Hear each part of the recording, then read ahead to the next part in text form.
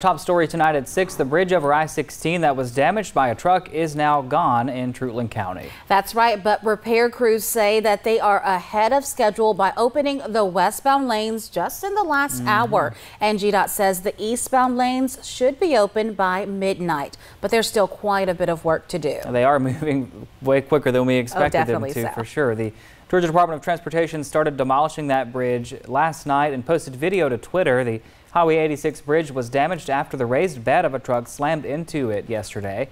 The impact caused the bridge to shift 6 feet. This afternoon, Governor Brian Kemp had a chance to tour the site and also thanked everyone for their hard work and patience. We appreciate the citizens being patient. We're going to try to get this thing rolling. Thankfully, it's going to be sooner than we thought, but it's also important for commerce, really, and our tourism industry a lot. We have a lot of tourists that come through I-16 trying to get to our coast, get to the city of Savannah and other places to spend money and do business with hardworking Georgians, so we know that's important as well.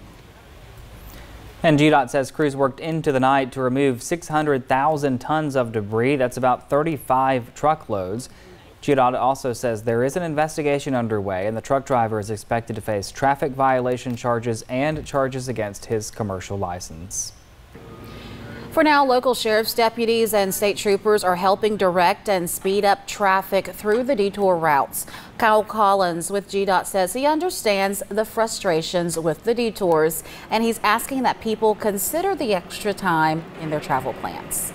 SOPERTON and Adrian aren't used to seeing some of the traffic volumes that I-16 creates, but hopefully folks hadn't been too much of a headache, but we know how important it is because everybody travels this road, whether it's vacation, port traffic, we got to have it open.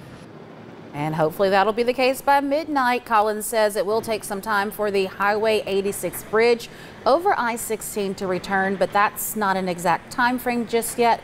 It could take months or even years before the bridge is reconstructed.